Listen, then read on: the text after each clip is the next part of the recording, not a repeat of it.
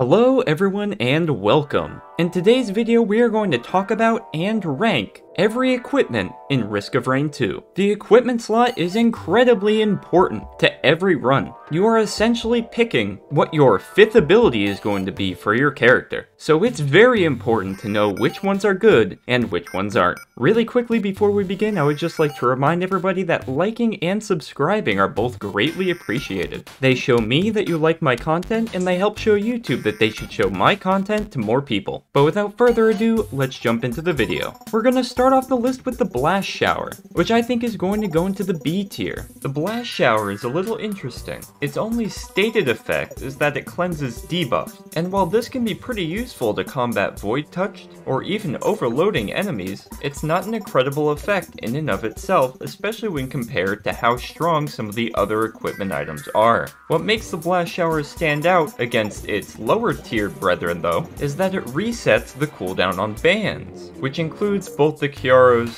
and Renalds, as well as the Singularity Ban. This opens the door for a pretty powerful build option, relying on bans and Blast Shower for the majority of the damage. Next we have the Disposable Missile Launcher, which I'll be honest and say is one of my favorite equipments. It is the definition of fire and forget. It does a lot of damage, has a pretty reasonable cooldown, and can really help with proccing items, especially on survivors that have trouble proccing it with their own kit. Railgunner has difficulty proccing Shattering Justice, and Loader can't do it at all. Disposable Missile Launcher helps solve that issue. Acrid, who thrives mostly off of his poison, just doesn't hit the enemy that much. And getting the Disposable Missile Launcher makes items like Crit Glasses and Polyloot a lot stronger on him. And for that reason, for me, this item goes into the S tier.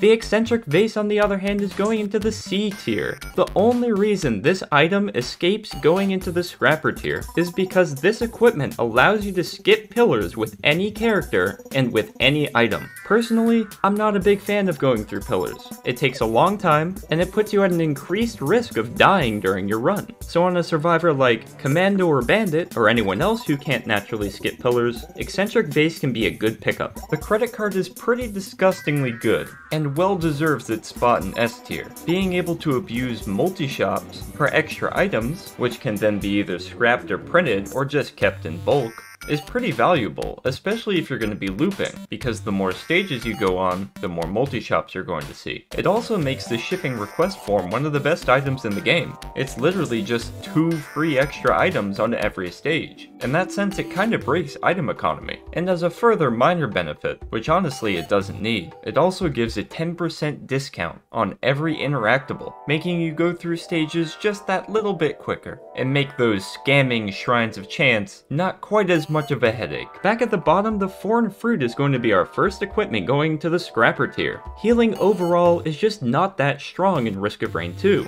especially if you're the type of player to seek out more challenging difficulties like Eclipse 5 and up. Healing is halved on those. And then on Eclipse 8, where there's permanent damage, healing gets proportionately less value based off of how much damage you've already taken. On top of that, even on Monsoon and below, there just isn't much benefit to taking this equipment, especially when there are so many other better healing items. So for my money, I would avoid this equipment at all costs. The FMP is our next item on the list, and it's going next to the Blast Shower in the middle of the pack. While the FMP can be incredibly strong if you get the right items, which means Gasolines, Ignition Tanks, Will-O-the-Wisps, and hopefully Ceremonial Daggers, the issue is that it just doesn't do anything if you don't have those items. And unless you're stacking those items, the damage output of Forgive Me Please is just nowhere near as high as some of the higher tier equipments. So although it has very high highs, it also has downright useless lows.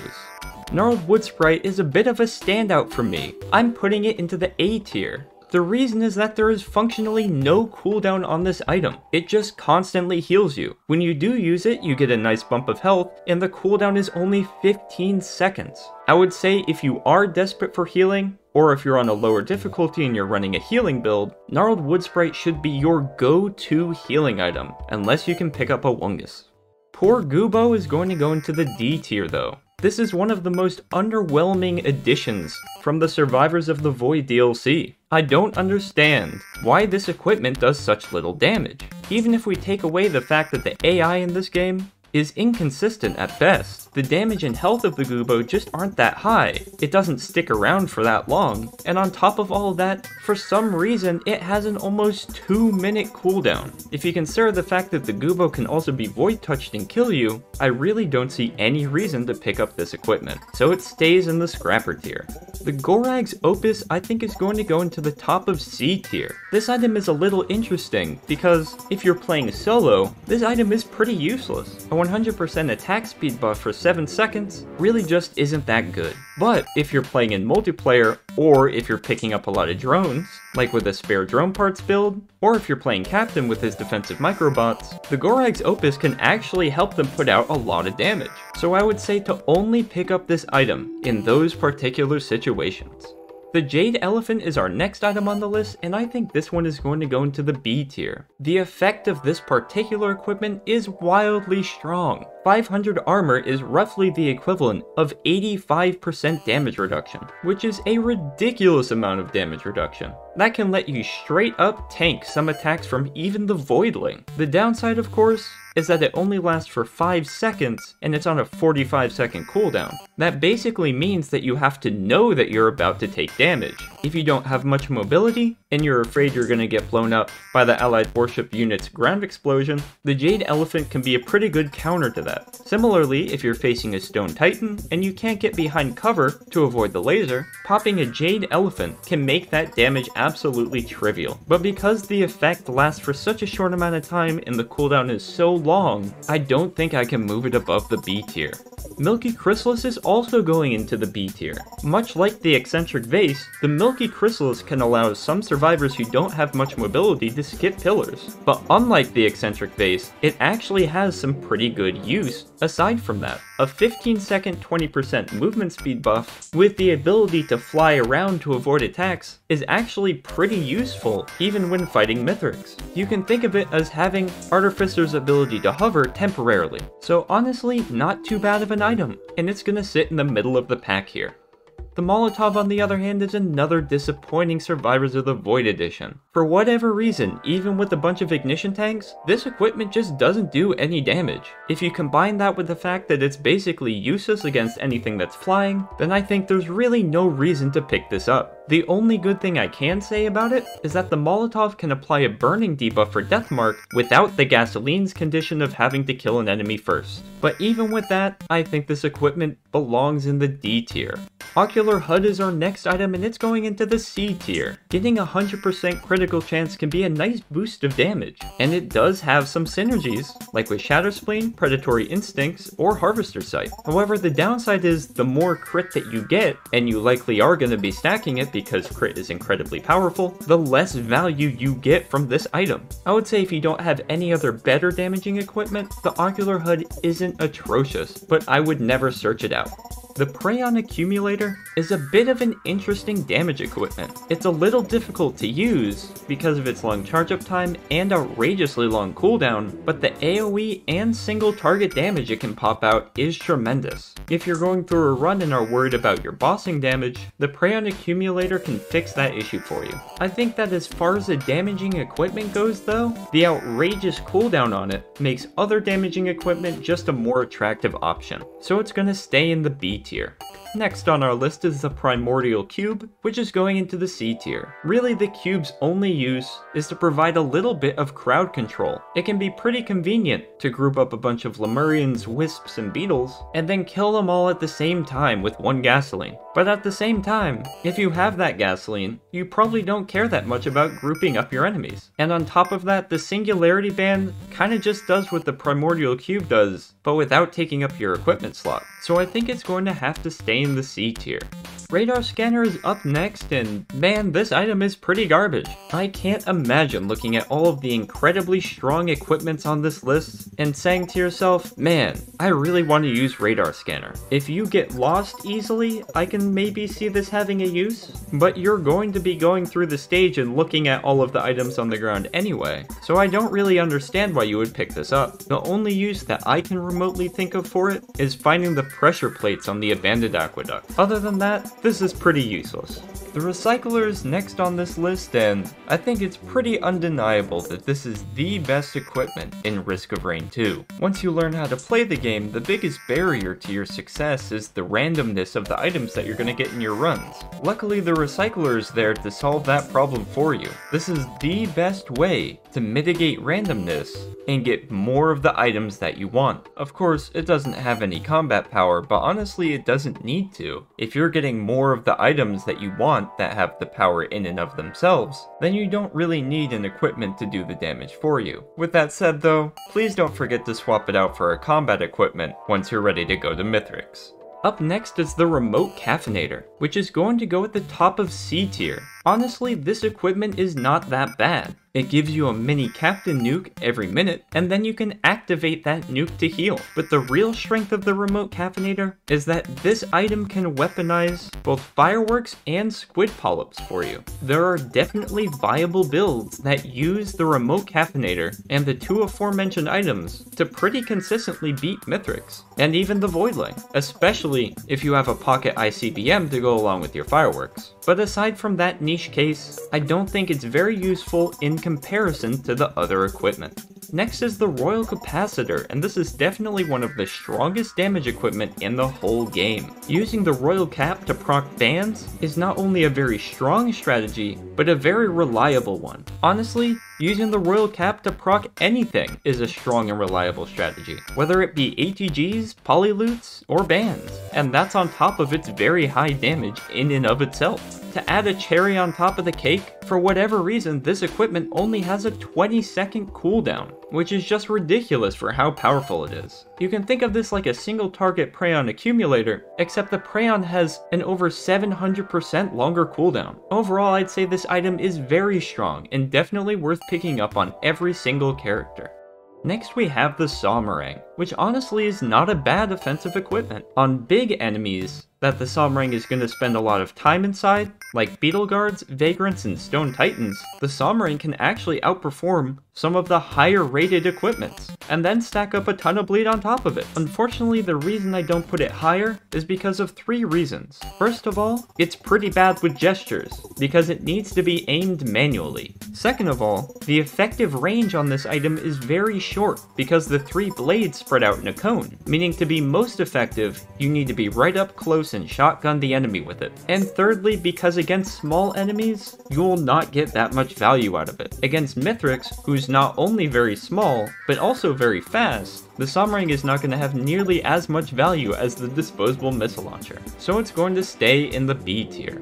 Next up is the Supermassive Leech, and boy, let me tell you, this item is garbage. 8 seconds of 20% lifesteal really just isn't worth that much, especially when you consider the Gnarled Wood Sprite just gives you a ton of healing all the time, for free. And then if you consider on top of that the cooldown is 60 seconds, I think it's pretty clear that the Leech is an inferior equipment compared to the other options.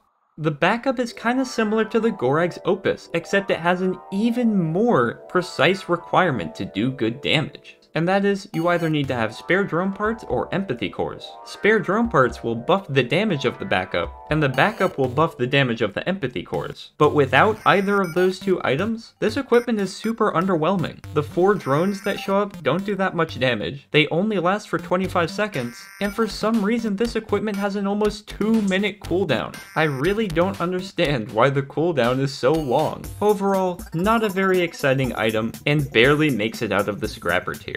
The Crowdfunder is kind of an interesting item, because all things considered, this is the highest DPS equipment in the game. It even out DPS's a lot of characters' M1s. But of course, there is a catch, and that's obviously the money cost. Using the Crowdfunder can be kind of difficult if you're going to Mithrix on stage 6. It can put a big dent into your income, which can make going through stages a lot slower. But against Mithrix in particular, this item is wildly strong, and shores up a lot of the disadvantages that some survivors have. Acrid can proc all of his items, Mercenary can attack from range, and Railgunner gets to take advantage of bleed. And if you're planning on looping in your run, I would highly recommend picking up the Crowdfunder. Crowdfunder, because it just gets stronger and stronger the more money you get per stage. When you loop, you definitely reach a point pretty quickly where money is just no longer a consideration, and once you hit that point, you can have the Crowdfunder on all the time and have it do a ton of damage. Overall, I would say this goes in high A tier. I almost want to put it in S, but the fact that its value is a little inconsistent on non-looping runs makes me not want to. The Elephant Gun is up next, and I think this is pretty easily going to go into S tier. Being able to guarantee a boss item can wildly change a run. Getting a Charged or Molten Perforator, Shatter Spleen, or Little Disciple can absolutely turn a run around. And then plus, as an added bonus, you can take the Consumed Tricorn and give it to an equipment drone to have a little boy follow you around and say ahoy for the rest of your run. What's not to like? Additionally, if your build is bad and you don't feel like you have enough damage for bosses, this is a pretty easy pickup for you to get a free pass on that stage. In my opinion, easy S tier. The last of the normal equipment we have is the Volcanic Egg, which honestly, I think is pretty garbage. The real nail in the coffin for this item is that while you're in flight, you can still take damage, and I don't understand why. I feel like to make this actually usable, it needs to be more similar to Shadow Fade, but regardless. The only real use that this item has is to skip pillars, but because your movement speed is set while you're traveling in it, you need to have at least one fuel cell to make it, which makes the Volcanic Egg the worst out of the 3 pillar skipping equipments. So I think because of that, it has to go into the D tier. The last 7 we're going to talk about are the elite aspects, which are a little different because not only are they passive, which means they get no benefit from gestures or fuel cells, but they're also wildly hard to get and super inconsistent. So while in the completed list, which by the way is posted in the description of each of these tier list videos, I will be ranking them alongside the other equipments. For the purposes of the explanation, I'm going to rank them separately because they are so rare. Starting off with the Glacial aspect, which is really only useful as an additional debuff for Deathmark. The power of the slow itself is barely stronger than Chronobauble, which makes getting the Glacial aspect pretty disappointing, so this one's going into the C tier. Next is the Mending aspect, which I think is by far the worst one. This is just pretty useless. It doesn't give you a debuff, it doesn't give you extra damage, all it does is heal the little drones around you. And why even bother when you can just pick them up off the ground again? Getting the Mending aspect is a huge disappointment, so it's going into the D tier. The Blazing aspect, on the other hand, is one of the better ones. Having a guaranteed burn on hit is not only good for Deathmark, but also just does a lot of damage in its own right. You can think of it like a total damage version of Bleed, or alternatively, an actually good version of Blight. For aspects, this goes in the S tier.